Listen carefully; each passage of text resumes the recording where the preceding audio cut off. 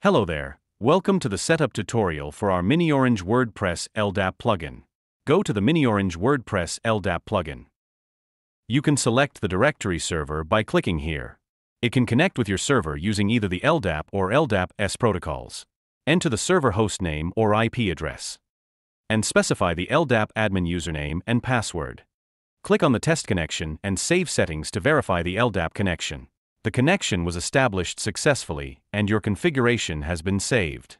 Now let's configure the LDAP user mapping configuration section. Click Select Search Base to view the available search bases in your Active Directory, and select the search base or organizational unit. The search base you select will allow the plugin to search for users under it. Select your preferred username attribute from the drop-down and click on Save User Mapping. The LDAP mapping configuration was saved successfully. Proceed with test authentication. Enter the username and password of a user present in the search base and click on the Test Authentication button. You have successfully configured your LDAP settings. Then click on the Next button to proceed to the next step. Now let's proceed to the Role Mapping tab to assign a specific role to all the LDAP users who log in. Select a default WordPress role for these users and enable role mapping. If you do not wish to override the existing roles of the users present on the WordPress website, click on the Keep Existing Roles of Users button. You can also test role mapping by scrolling down to the Test Role Mapping Configuration section.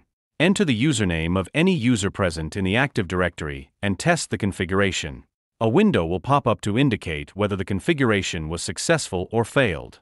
Let's move on to the attribute mapping.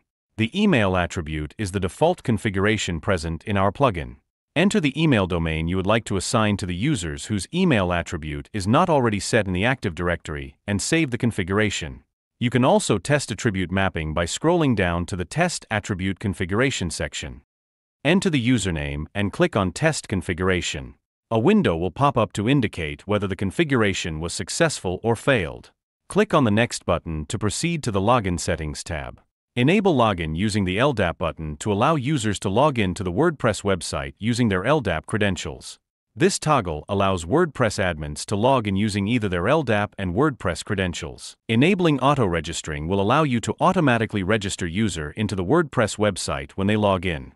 We have now successfully set up our WordPress LDAP plugin. Now let's log in the user into the WordPress site using the credentials stored in the Active Directory. Enter the username and password and click on the Login button. We have successfully logged in.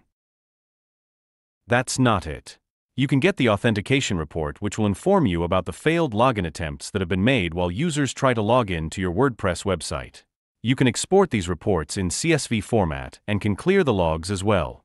Are syncing profiles and passwords becoming a hassle for you?